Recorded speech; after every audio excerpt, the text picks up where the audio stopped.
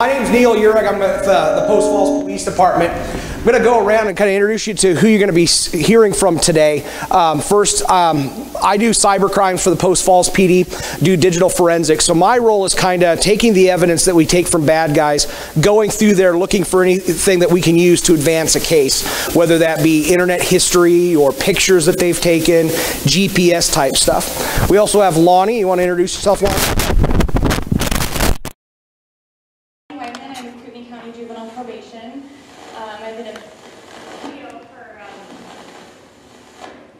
about 8 years and in juvenile justice for the last 13 years.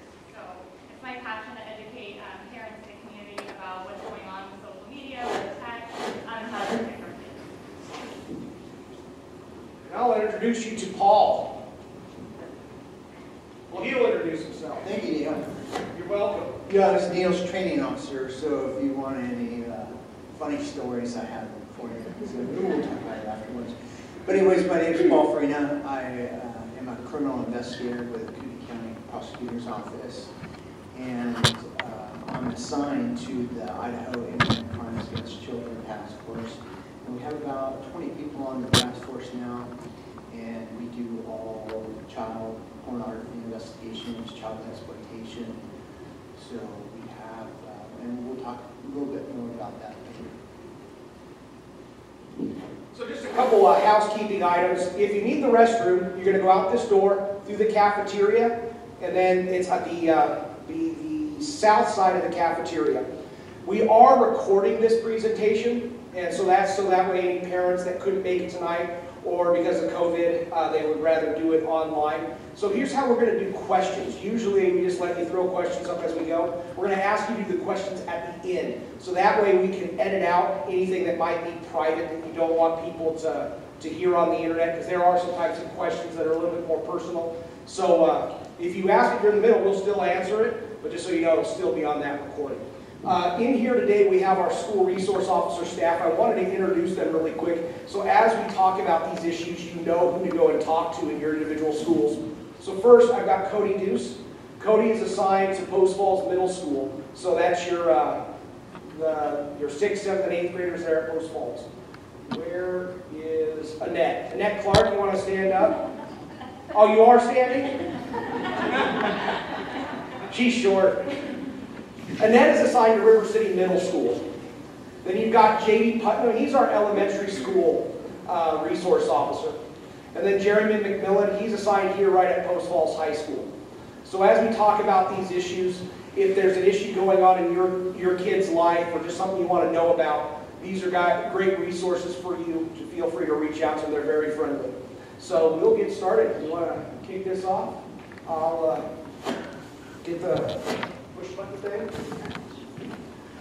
So this is our contact information. We'll have it available at the end as well. You want to talk about what you do with ICAC? Cell phone or digital? So as I mentioned earlier, we have a state task force, just like a lot of states do. We investigate anybody that operates on the internet. We call them electronic service providers, your Facebooks, Snapchat, Google, you name it. Anybody that's on there, if they see child exploitation or child pornography, they have to send it to the National Center for Missing and Exploited Children. They're kind of our clearinghouse for that kind of stuff. People think of missing kids when you think of the National Center, but really they have a large portion to help us out. So they put a report together and they send it to us, and we do the investigations on those. Or we can pass it off to one of the police departments and let them do it. Or if a department needs some assistance with technology, we can also assist with that. We have a forensic lab. Neil is the only guy here that does forensic stuff, but our ICAC task force, our main office is in Boise, and we have 5 forensic investigators now. We have 3 polygraph guys. We have a super big van, we call it the BAT, that we bring out to houses to preview property like tablets, phones, stuff like that. So that's kind of what we do in a nutshell. We also do child pornography investigations. There's a lot of peer-to-peer sharing that goes on. There's legitimate uses, but there's also some nefarious uses too, and so we can track that. So with our stats here, so everything that comes to Paul in particular, and then to Neil, it gets reported to the National Crimes Against, or excuse me, NCMEC, National Center for Missing and Exploited Children. So that's the clearinghouse.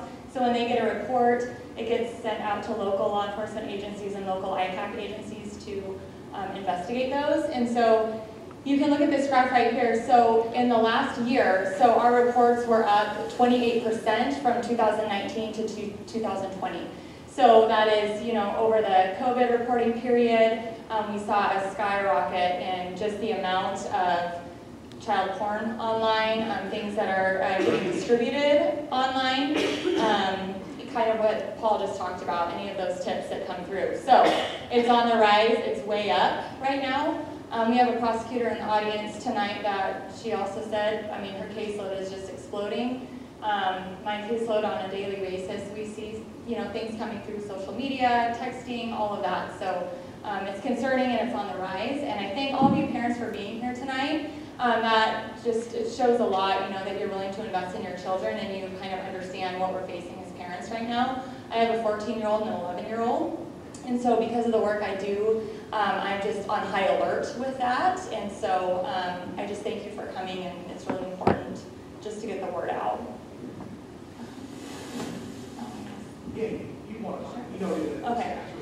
So this is the 2019 Idaho Youth Risk Behavior Survey. This is given to high school students every 2 years in the state of Idaho. And I just pulled some statistics off of the database that shows kind of a correlation between social media use and how it's affecting our children. The highest one is 48% texting or emailing while driving a car in the last 30 days.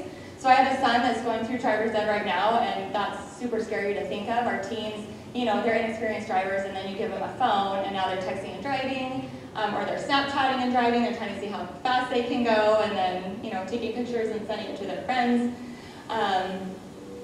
Excuse me. And then 16% electronically bullied. We'll talk more about bullying later, but as you know, bullying doesn't stop at school like it used to. In younger generations, it follows them home with their devices and on social media, so that's a big problem. 18% that had posted or shared or revealing a sexual photo of themselves in the past 30 days. 38% who felt sad or hopeless. 21% who consider attempting suicide. The reason that those are in there is we're seeing a huge, huge spike in suicide and self-harm with our children, especially when it comes to just mental health across the board with our kids. And so I really feel like a big part of this is due to social media. They're not getting that eye-to-eye, face-to interaction with their peers. Some of them are being bullied. They're seeing things online that no child should ever have to see. And their innocence is kind of being taken at a younger age, and it really impacts them mentally and emotionally. And then I think the bottom one there. Oh, so this one, I feel like this stat is pretty low, and it's only coming in at 25%, saying these kids are admitting that they play computer games or video games for 3 or more hours a day. I think this question could probably be phrased better when it's given to the students. Instead of that, they should be asking screen time, or how much time on your iPhone, how much time on your tablet. Because when they think of a computer, they think of, okay, I'm sitting down, you know, at a PC or a laptop. So I think if this question was phrased differently, you'd see a different stat here. Also, if you guys do have kids with social media, or excuse me, any smart device, go and you can look at their screen time, exactly how many hours a day they're using their phone, or a weekly average, and it will break it up by application, so you know exactly what apps they're using and how long they're using them for. So this is really interesting. This is put out by Dr. Jean Twenge. She has a book called iGen. It was put out in 2017. And she just went through some of the data and how social media and devices are affecting our children. So this one, if you can see, so back in, I believe it was 2007, was when the, excuse me, having some feedback there, was when the first iPhone was released. And then in 2012 is when most adolescents had a phone, or it was more marketable to youth. So you can see kiddos aren't hanging out with their friends as much. It totally plummets, which is interesting because we call it social media, right? But it becomes antisocial because they're on their devices in their rooms, they're not out, they're not riding their bikes, they're not hanging out at the football game, they're literally just on their phones and their devices. Thank you. More likely to feel lonely, which again you can see it spikes around 2012. And I think some of this is kind of the FOMO, the fear of missing out. Kids see their friends maybe on social media posting that they were at a party or they were hanging out and this child wasn't invited for some reason. So then they feel left out, they feel lonely, and they become more isolated, unfortunately.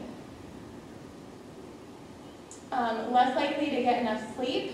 Kids are taking their devices into their room at night. So a big tip that we like to give parents is have a rule in your house that the phone goes up on the counter at night, it plugs in, you know it's there. Kids are up at all hours, they leave their notification settings on. So just as they're starting to doze off, it pings and they have to look at it. And so they're not getting the sleep, the full sleep like they should be. And then less dating. Again, dating kind of declined too because everything's just online, you know. That's how they, you know, find their relationships or hook up or whatever. It's just all online. So a lot of the face-to-face interaction that I used to have as a kid, a lot of our kids aren't having that, and it's really decreased. Okay, so we're going to talk a little bit about what some of the devices we're seeing with juveniles, how they're accessing the internet. Obviously, the common one that we're seeing with kids is phones, but there's a lot of different ways that they can get access that we've encountered, that they can get around some of the parental things that we put into place. So obviously, there's so many things that have internet access, but we're living in a world now where it's called Internet of Things. Internet of Things, IoT, are devices like Alexa. She didn't hear me. She's not in here. That's good. Siri, you've got that. You've got fridges now that do that, which is really odd. My slow cooker at home, I can turn it on from my phone. So all these different things potentially have the ability to access the internet. Now, obviously, I don't think they're going to text from the slow cooker. That'd be a really cool device. But there's so many different ways that these kids are able to get on, and they can get around all these different parental things that you put in place. Obviously, you go to some of these public Wi-Fi points. Schools are a big one. You're here, there's Wi-Fi in this building. Schools do a lot to try to protect our kids. They put filters in place, so if you were to type in the word porn, it stops you. We had a case last year in Post Falls School District that the kid was able to get around the filter because he learned Spanish to search for porn. So on his phone, he's typing in stuff in Spanish. Well, the filter wasn't set up for that, and they were able to access it. So our kids are smart. Now, I give them credit. I mean, he's learning a foreign language, just not for the reasons most of us do it. Popular apps that we're seeing, this changes every 6 months. And I think I'll have Paul actually talk a little bit about the apps that he's seen. But the big ones that we are encountering in law enforcement, Snapchat is very popular. TikTok, Instagram, Messenger, which is a Facebook product. Discord is more for gamers. So there's a lot of different discussion boards on there, so you're going to have them talking about different games, and there's a lot of exploitation that happens on that app. Pinterest. Paul, you've had cases with Pinterest, right? Do you want to talk a little bit about some of these apps? Yeah. So just like Neil said, we have all these different apps. They change all the time. You know, like I was explaining to you guys, all these folks are required to report to us and say, hey, we have an adult grooming a kid. We have maybe a kid sending an inappropriate picture to another person, or, you know, the list is long on that. But you got to look at Snapchat's really good, Instagram is Facebook, and Facebook does a great job of reporting. And if you can only imagine how big Facebook is now. So it's through the world, and they're trying to combat you know, sexual exploitation on their platform, which is really, really tough. So, and it's inundated law enforcement throughout the United States because now they have this federal requirement. But we can also put up Amazon up here. So we just recently found that people have found ways to get around the shopping part of that. They use it like a search engine. So, you know, they do a great job too, and they do all the reporting. But how many people are on Amazon? Anybody have a guess? I don't know. I really don't know, but an awful lot. So with all these, they all have their problems as far as law enforcement goes. So a lot of the data, obviously, with Snapchat is gone. So that hurts us when it comes to investigations.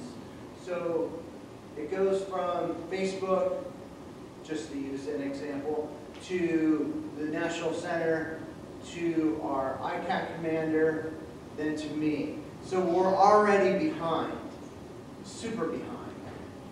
So there, you can put anything up there, and our kids are finding a way to use it.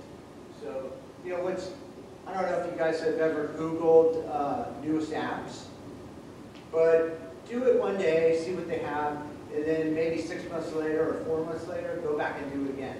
And you'll see apps that you've never seen before.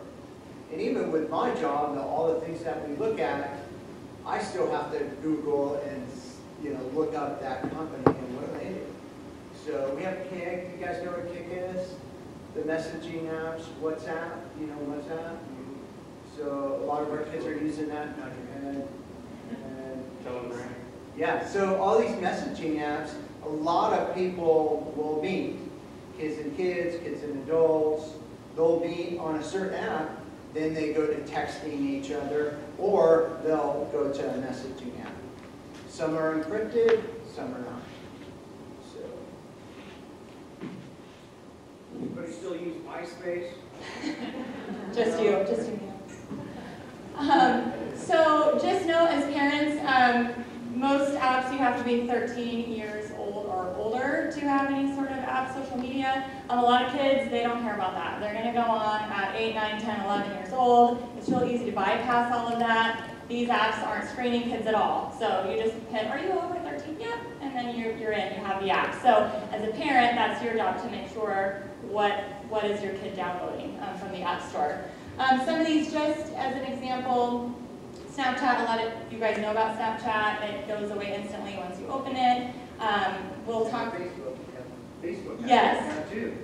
Yep. So, And a lot of them, they have incognito modes, and so there's just so much. I mean, it's a bottomless pit of information. It can seem overwhelming. But like Paul said, if you're Googling it, you'll know it. I mean, everything's on there. So just search it up and figure it out as a parent. As a probation officer, a lot of times I'll have a search clause where I can search juveniles' phones at any time, and you would be appalled at what is on a lot of these phones. I just had a girl recently. She bought a second round of cocaine through Snapchat, through a dealer, a plug that she had on Snapchat, and got it delivered to a hotel room. Unfortunately, we're seeing a lot of young people selling videos of themselves online. OnlyFans is one of the sites that they can do that on. People will pay, basically, to watch their videos or have access to those videos. So if you see that on your kid's phone, why is it on there? Maybe have that conversation. Dating apps, if you want to click to the next one there. There we go. So this one I just pulled off the other day because I was trying to update our slides because like Paul said, they're always changing. And so these are the top ones. The overall downloads are on the left. And then I think this was worldwide actually. So you have some weird ones down at the bottom, like a Japanese app there. But all those pretty much you guys are probably familiar with. TikTok's really popular. A couple that I had to look up was the Likey. I think that's kind of new, but that's a video sharing. It's another video one. It's a live stream app. So kids can get on there and just live stream themselves doing whatever. So it's kind of a playground for predators, right? Because they're logging in. They're going where the kids are going to go. The predators are going to go to the gaming apps. They're going to go to where the teeny boppers are going to go and do videos. So just be aware of that. let's see. Share It, there was a Share It app. That's a peer-to-peer app. It doesn't use any data. So if your kid, you know, it's a Wi-Fi or whatever, they can share through that, I guess is how that works.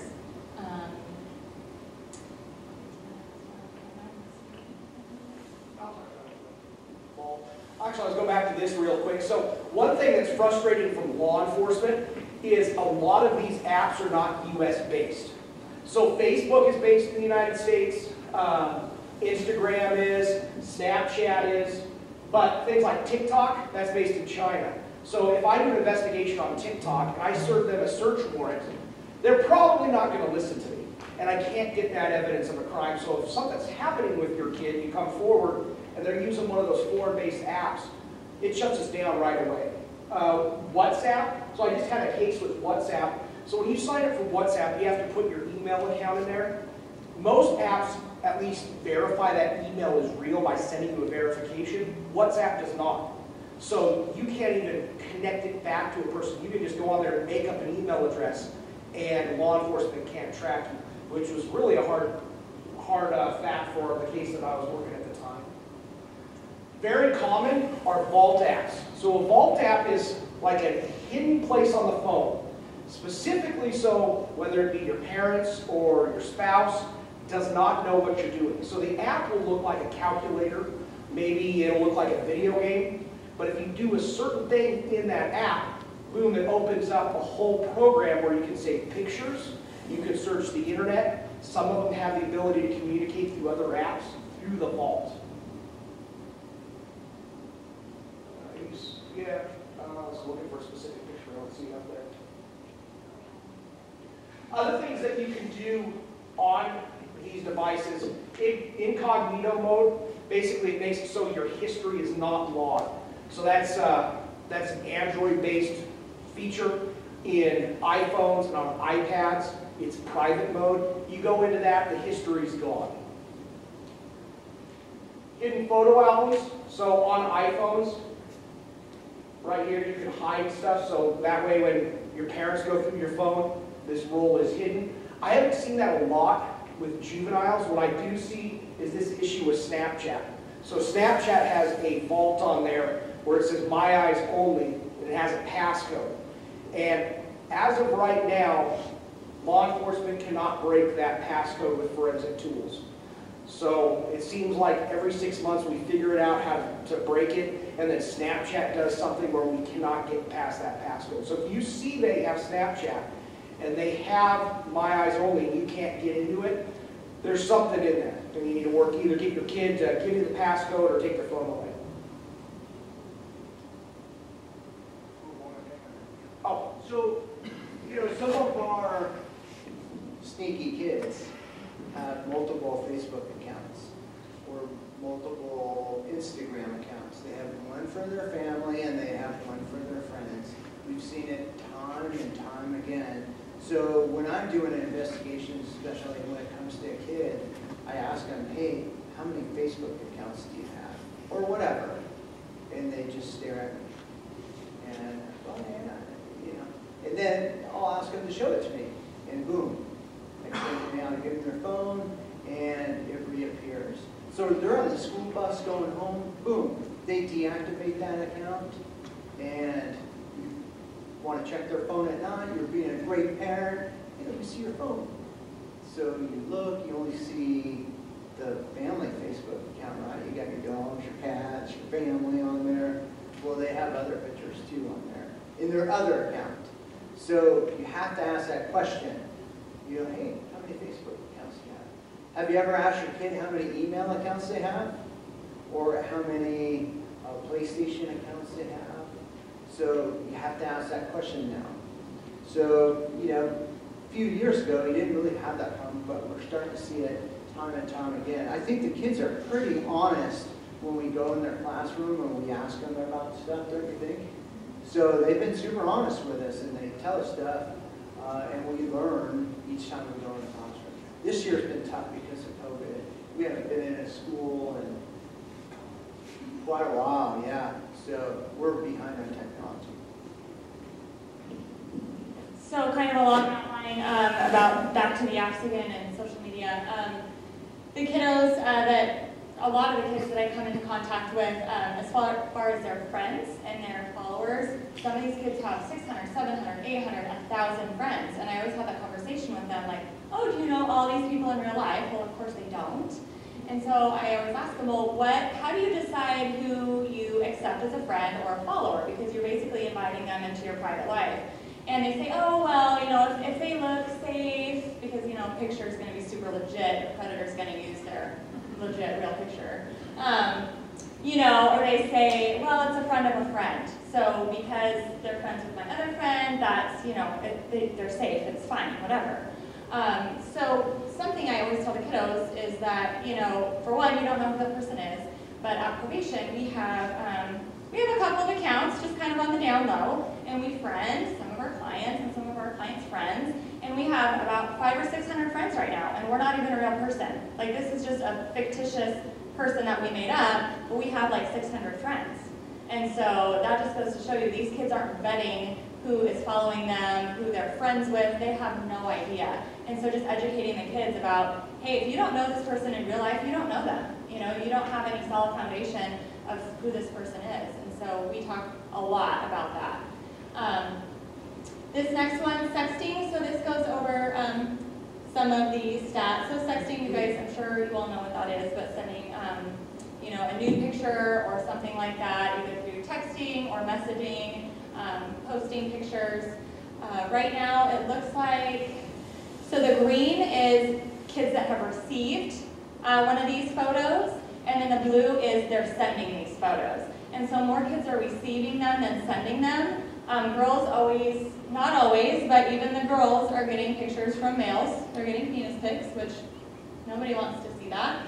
But they're doing it. And so in their world, this is normal to them now, unfortunately. A lot of these kids just, they don't, it's not different for them. It's different for us because we didn't grow up in this online world. I didn't. And so for them, it's just accepted now, unfortunately. It's their reality. They've been desensitized. Our children are all being desensitized, and it's unfortunate. You can see it through the media. You can see it online. It's not our at-risk kids. It's our good students. So we've seen it time and time again where we've had these 4.0 students, really good kids, that are making really bad decisions. So. Right. So when I go to schools, Paul and I go into the high schools and we go into the middle schools. But when I'm talking to the high school students, I like to bring up the fact that I'm old and I did not have a smartphone when I was a kid, when I was a teenager. I think I had like a flip phone and that was it. So what I tell them is teenagers are impulsive. We know that their brains are still developing. But now they have this device at their fingertips and it's just instant gratification. Everything's instant. And so they're sending these sexting without even thinking about it. It's just like click, send, done. They're not putting any forethought into it. Some of them might regret it. Some of them probably don't care and they move on. But I like to create the analogy of if I were to do that back in the 90s, I would have to get either a Polaroid camera or just an old school camera and take a picture of myself, really awkward picture, take it to Rite Aid, get it developed by some creeper in the dark room, right? Maybe ask for like 100 photos so I can pass them out at school because that sounds like a great idea. So I'd have to do that. I'd go back, I'd get them at Rite Aid because it wasn't the hour developing because I couldn't afford that. It was like the 5 days later I get them. Half of the pictures really suck. There's like 2 good ones. So I'm like, okay, I'm going to go to school and I'm going to pass these out to all my friends in the hallway. About 100 kids, I'm going to share this new photograph of myself in the hallway. And they are just mortified. They're like, what? No, there's no way, you can't do that. You'd never do that. Are you kidding me? And I'm like, well, you guys, your photos just went out to hundreds, if not thousands of people with one click. So what's the difference? And then it kind of dawns on them like, oh, you know what, you're right.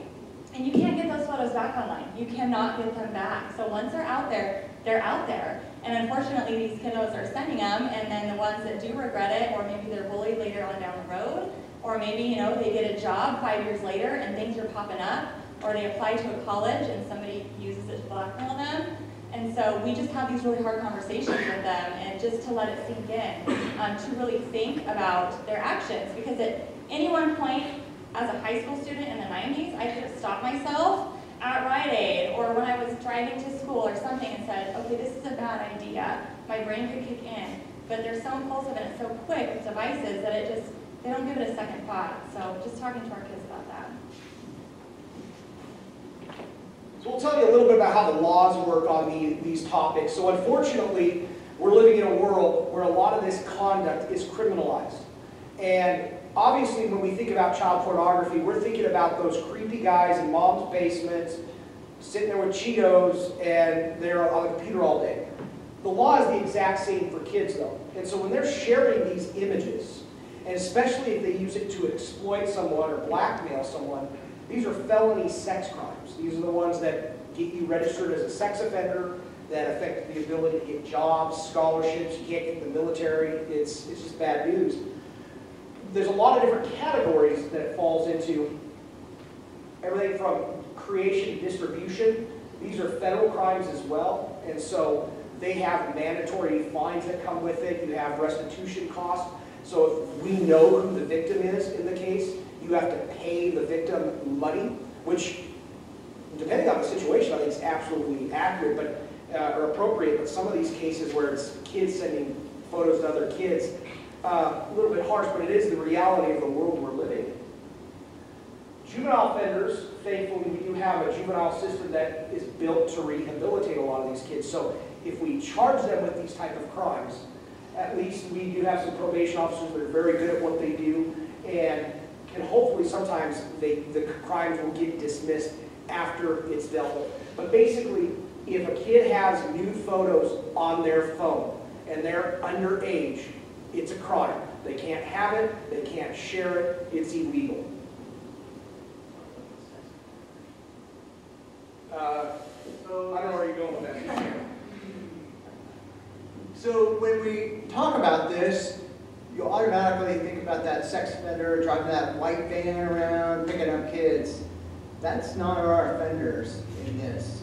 So in my almost 10 years of doing this, we've only had 2 sex offenders that we have caught. What we're seeing with the child pornography and the grooming, which we'll get to next, is these are white males.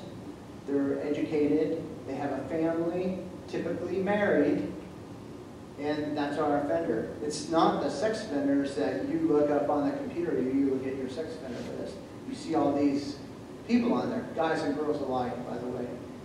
So just remember, it's the person that you're shopping with, people that you see at sporting events, other parents. So, and it happens every time. We'll go do a search warrant at a house and we'll, raise a ruckus in the neighborhood. And the next day, I'll get a call from somebody and they'll say, hey, are my kids okay? We were friends with that family. So just remember that. It's not the sex offenders that are always doing this.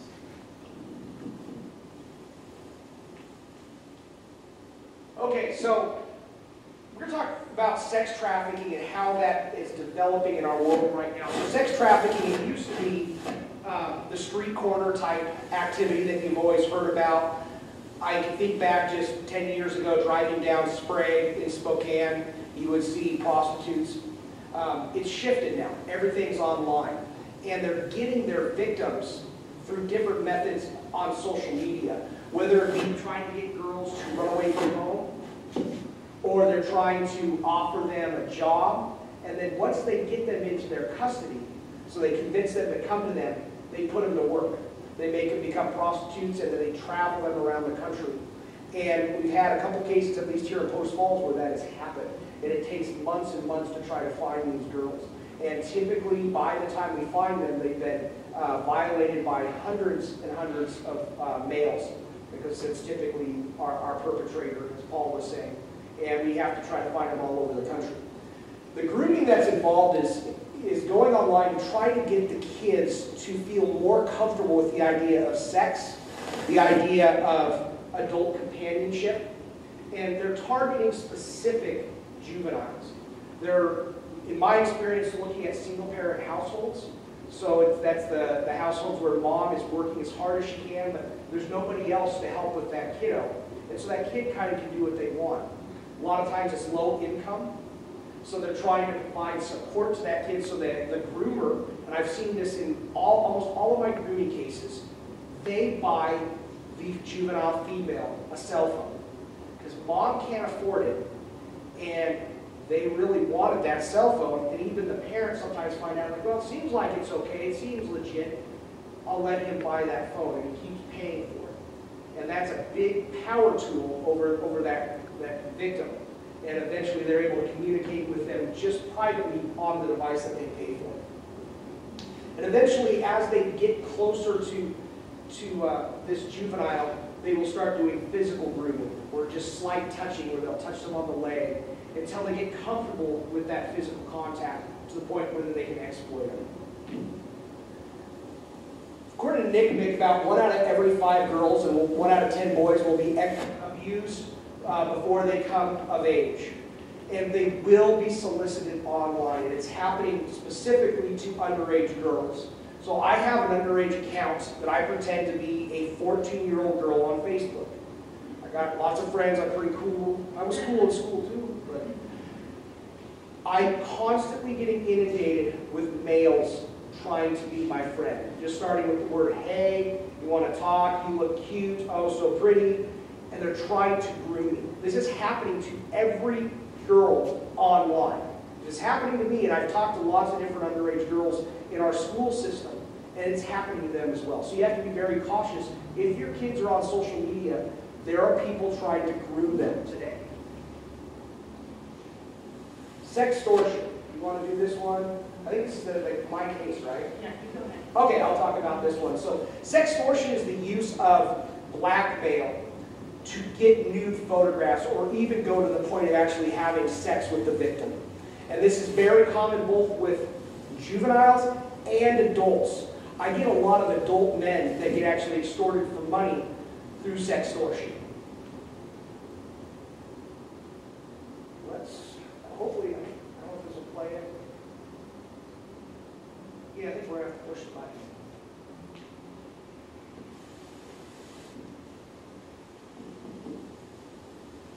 So take a look at what she looks like right now, and then see how she looks at the end of the video. They did a good job on this.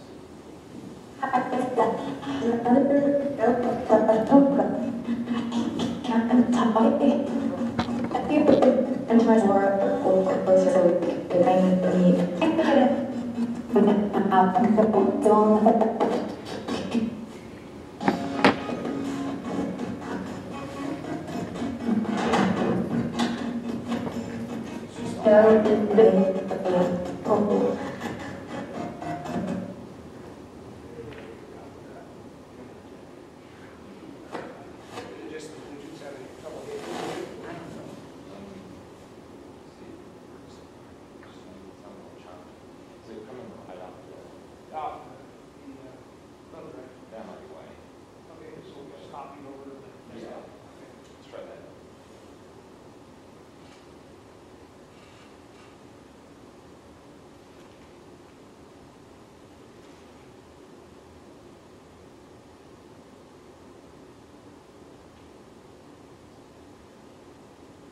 Technology and makes our life easier.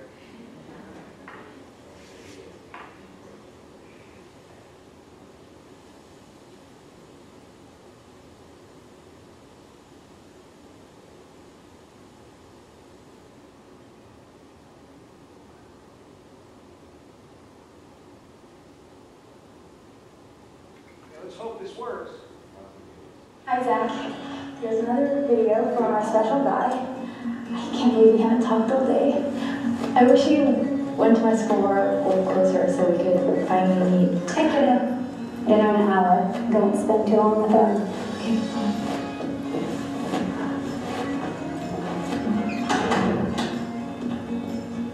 I know you've been waiting for this for a while. I wanted to give you something special.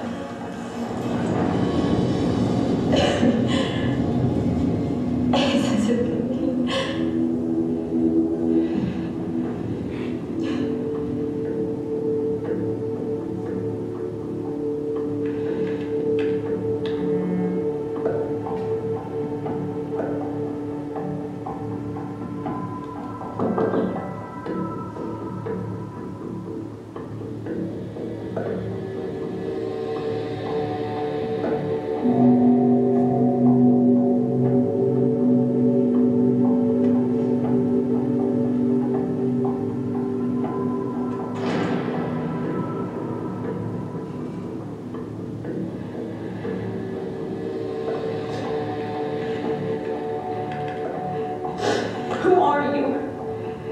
Why are you doing this?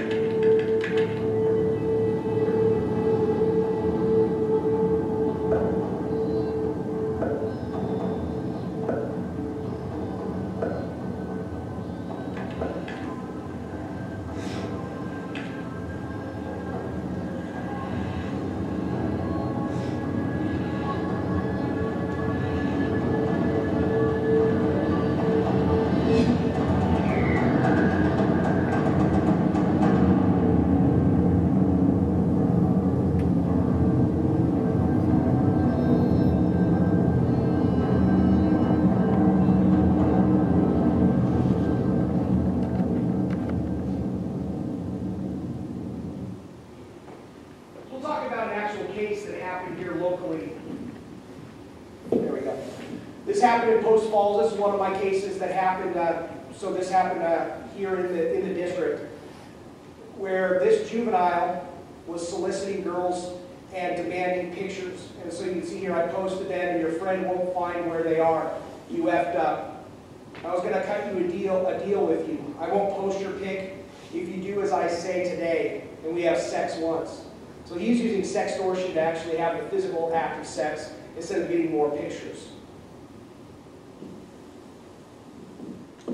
Here's another conversation. You're dumb.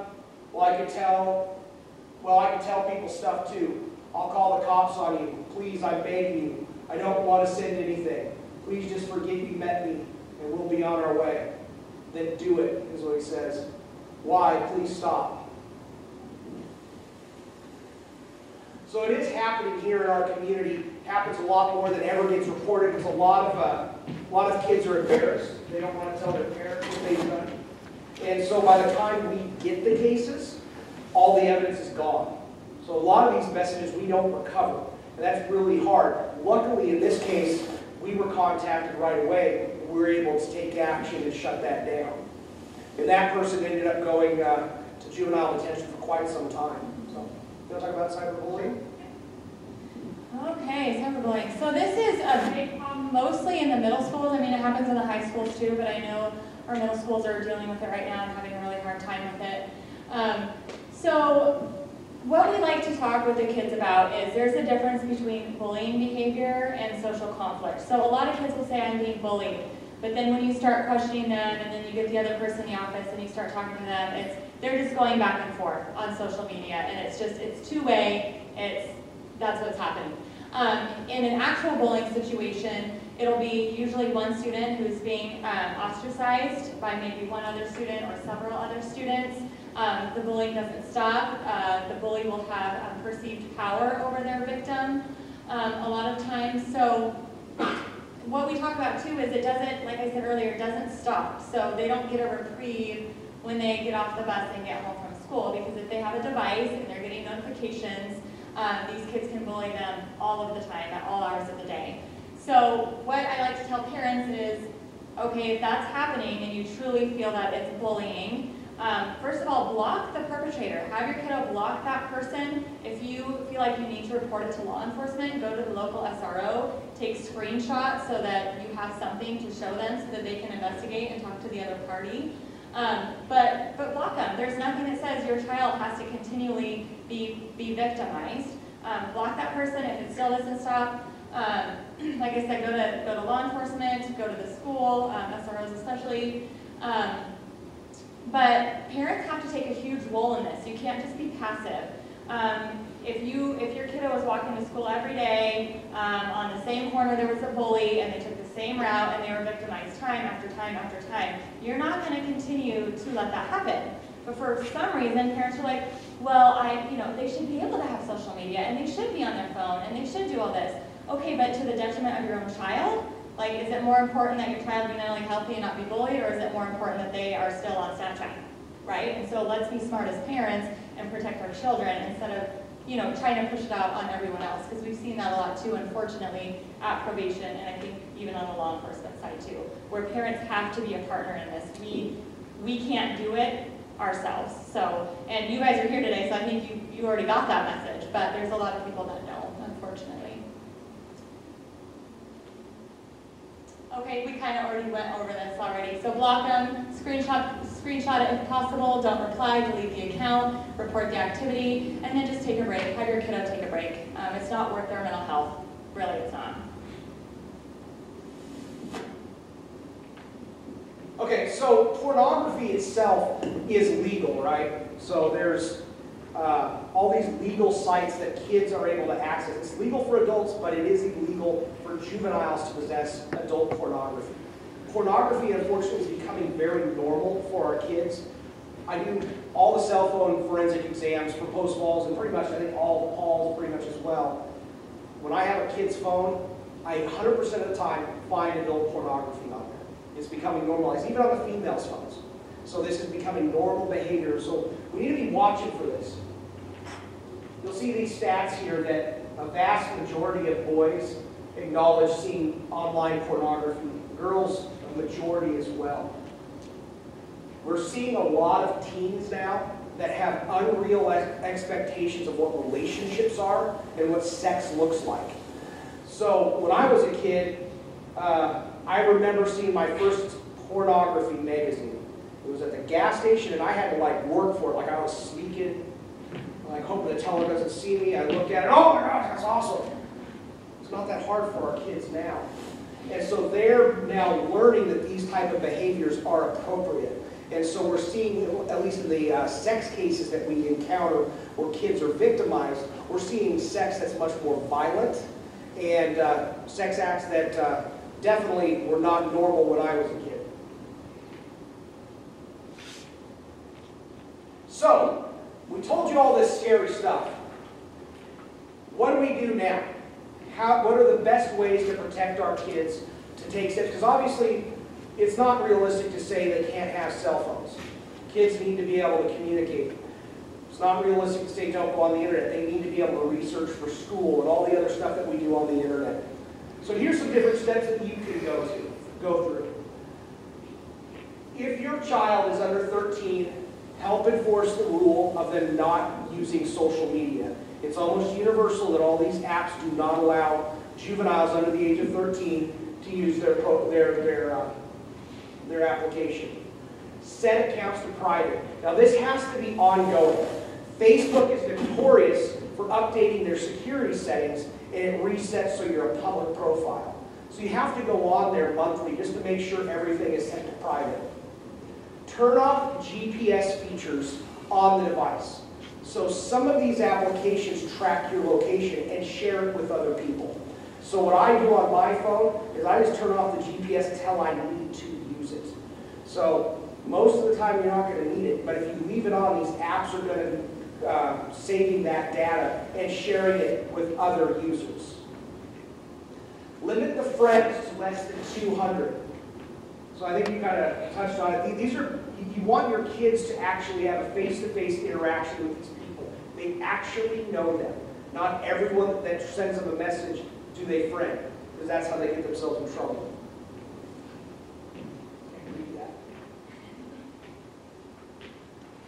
Teach them only the ones that they know. Having mutual friends is not good enough. We see a lot of that where they're saying, well, they're friends with my friends. Well, then you talk to that person, you find out, well, he's friends with that person, and nobody actually knows that person. And so their justification of, well, they're friends with so-and-so doesn't jive. Review and verify all the social media contacts. Never share personal information online. This is really important for school-age kids. So you're an athlete. You take a picture of you running track. You're in your school uniform. What does that tell a perpetrator? They know what school you go to. They know what type of activity you like to do. So now they've figured out how to find you just by driving to your school and say, okay, he runs track. I'll park my car by the track and wait for them to come out.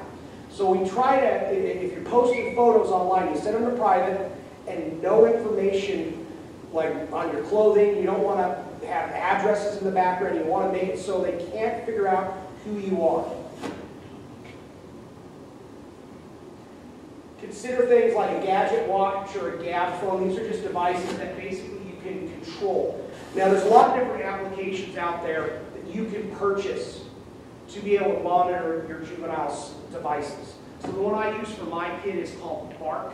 like Dogbark, D-A-R-K. It does cost $8.99 a month, but this application will send you every message they send.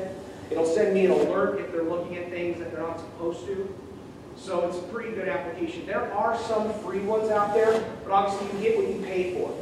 Verizon has some parental features that you can use, so look around, look at the reviews when you look at these, but Bark is one that I'll recommend because I've used it and it works pretty good for my kiddo. Yeah. So the bottom two were consider delaying the age in which you give your child a smartphone. So a lot of parents always tell me like, oh my gosh, I wish I would have waited. I wish I wouldn't have given a smartphone to my middle schooler, my 5th grader, my 6th grader, my 7th grader. So consider delaying that. And I understand parents want to communicate with their children. I went through this with my oldest child. Now he's 14, but he got a phone. Well, at first it was a flip phone because that's all they had. But now there's a product on the market. It's the only one I found so far. It's called Gabb Wireless. The phone's $100. Usually they have deals like $30 off, so $70. It's $20 a month. Super affordable. It does not have any Wi-Fi capability. So it's just talking, texting, and then there's a few apps on there like an alarm clock, a calculator, things like that. But there's no way that they can download any apps on there. There's no way they can have games on there, any social media on there. It's literally just a communication device. In the plan we have, his phone can take pictures, but it cannot send pictures. It cannot send or receive pictures. It can do emojis through texting, but that's it. And he's 14, so I wanted to get him at least through middle school, which I feel like are the hardest years for our kids, before I felt like he was even mature enough to have a smartphone. He still doesn't have a smartphone. He has an iPod and it stays at home, and it's got a custodial app on it, and it's usually on lockdown because he didn't do his homework, so. That's my son. So anyways, the Gabb device, the Gizmo Gadget Watch is great for younger kids, and that's through Verizon. I have the older model because it's went through a couple kids now. But that one's great because let kids be kids. It's a watch. You can plug in pre-programmed text messages such as yes, no, do you want me to call you, I'm checking in, or something like that. And then it can call and text up to 10 people that you put in as the parent onto their watch. So that's what my 11-year-old has, and it's great because he doesn't need to have a smart device. There's absolutely no way. My boys are gamers, they like to game, and I just know that's all they would do 24/7 if they had a device, let alone a device at school, which is a huge problem too. I can't see this either. Okay, so just get educated on social media. That's what you guys are doing tonight. Ignorance is not an excuse to neglect your child's safety. So just be invested in your child, because as parents, we not only have to parent in the real world and what we see every day, we have to parent in the digital world, and it's much different now. So just make sure you're educated, and just every so often try to Google something or just try to learn something weekly. Ask your kid what they're using if you don't know. Talk to them. Have an open discussion. There's some great things that I found, and I think we're going to hit on it, but there's an app called Smart Social that you can download, and basically it's a plethora of information for parents. You can put in different apps, and it will tell you exactly what that app does, what the rating of that is for children. It comes up with blog posts, reviews, articles. Smart Social, you can download it on your phone. There's a great documentary if you guys have time. It's called Childhood 2.0. It's amazing. It was just made within the last year, so it's really up to date. And they actually interview 2 different groups of kids, and then they interview kids individually as well as parents. And it gives you a really good look at how kids view social media and technology and how their parents do, and how do you kind of marry the two, and so that we can live in this world together, right? Because they don't know a world without social media, without devices. They think we're super old and don't know what we're talking about, which that's true some of the time. But we're trying to learn as we go. Random device checks, phone checks. So I'm the old school. If you're the parent, that is your device. It is not their device. They do not get to hold all the passwords to it. You get the passwords. You know where that device is. If you need to take it away, you take it away. That's just you as a parent. You need to take your power back. And I think, unfortunately, I have parents call my office all the time. Well, they won't give me their phone. They won't give me their passcode. Well, take it. Figure it out. Do something. You know, they just can't free roam. You got to parent your children. So just empowering parents that way is huge. So this is a big one that I do with my son with his iPod. So don't give your kid the app download password.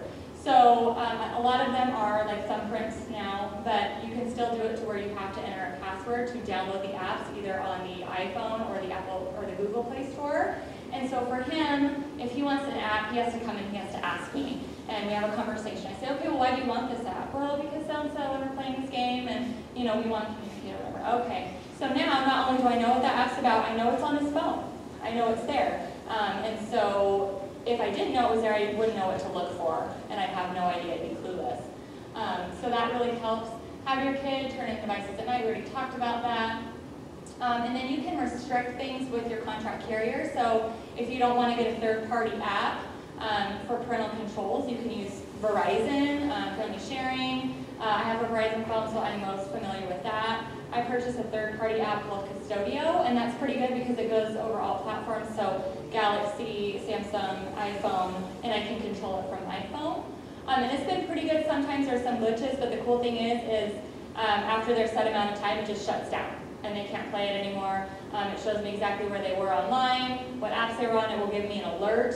If there was something questionable, I can click on it and see exactly what they were trying to look up or find or play, which is really helpful. Neil talked about Bark, so that's another great one. TeenSave, Life360, there's just a ton of them out there for you guys to do your research on these. Please respect and abide by the cell phone policies instituted at your child's school. So this is becoming a problem on the bus and in the schools and in the classrooms and in the hallways. So what we're seeing now is even kids that don't have phones, they're exposed to everything else because everyone else has a phone and they have them at school. And you know, their buddies are like, oh my gosh, look at this. And these poor parents that don't want their child exposed to that are just, they're already exposed, you know, at school. So, you know, if you need to get a hold of your child, there's always other ways, right? You can call the school, you can call the office. You know, just the amount of distraction that phones give kids, especially when they're trying to learn at school. They have so much time on their screens as it is. To have the screens at school is a distraction. And in my opinion, working the job I work and seeing how hard our educators work to be with these kids and educate these kids, a lot of the time is spent dealing with the online drama that these phones create in schools. And it's really sad because they're there to get an education and to have a healthy social life face-to-face with their friends. But instead, they're in the hallways or they're at lunch or whatever with their faces glued to their phones or making videos in the cafeteria instead of having like real, genuine relationship with people around them. So anyways, just support your schools the best you can with that. They're doing their best and they're tired and their parents too and they get it, it's hard, but just try to respect those policies. And just set a good example for your kid. If they see you on your phone all the time and you tell them, hey, get off your phone, and then you're on there scrolling, I think we're all guilty of this, you know, checking email or paying bills online or whatever, that's not always my excuse, but just set that good example and just have that, healthy digital family life at home. Internet safety contract. So if you haven't given your child a phone yet, or maybe you guys need to have a family meeting about what's going on with their devices, this is a good way to do it. You can Google exactly this, device contracts for kids, and it will give you great ideas about what are the rules for your child's device.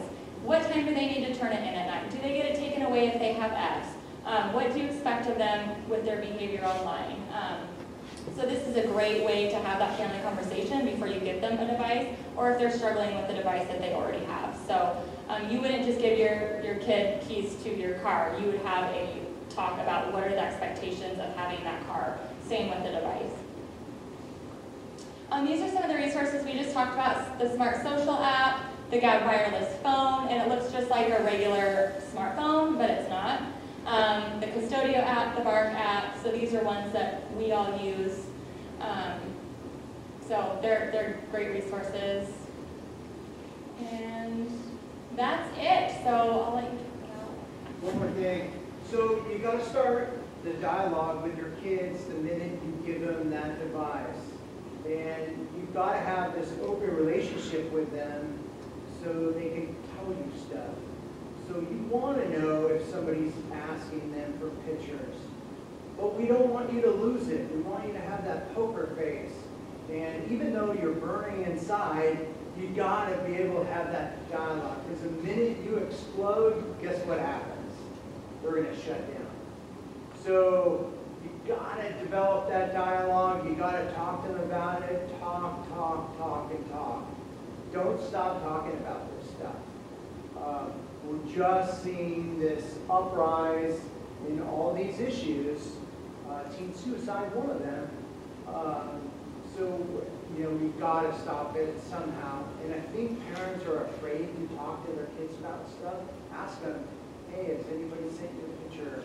Have you ever sent a picture? Ask that. So I know that's a tough thing. You can't just sit them down and go, hey, ever get a picture? You've got to develop that dialogue well before that question comes up. So, super important. So this will be the end of the recording. And so we're going to allow you guys now to ask some questions. But first I want to tell you about some resources that we do have here in the back. So Panhandle Health has brought some really good resources for some of the stuff that we're seeing with juveniles outside of internet safety. Obviously we still have issues with vape pens. We still have issues with pills, alcohol, marijuana, especially now that it's legalized in Washington. It's leaking over here. And so there's some different resources back here that I invite you to come and take a look at on your way out tonight. Give you an idea what we're doing tomorrow. So how many are River City middle school parents? Okay. And then what about Post Falls Middle? And then are any high school parents? Okay, so we're up there. So tomorrow at River City, we're going to do an assembly for each grade level to talk about these issues. Now, we're not going to say the things like pornography or penis pics with our students, okay? We're going to be age appropriate, but we are taking some of this material to them.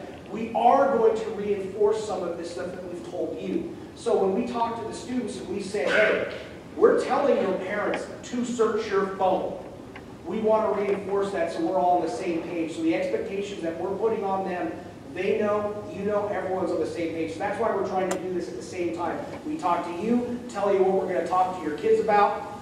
Obviously, much more appropriate for them. But we're also going to hopefully reinforce that so you're able to do your job a little bit better. For Post Falls Middle School, we're trying to work out a date. Where's Mark at? So we're working out a date to do that there. Post Falls High School, I'm going to have a chance to talk to Mr. Sensel. We did Post Falls High School not since COVID. It was before COVID that we were up here. So with that, we'll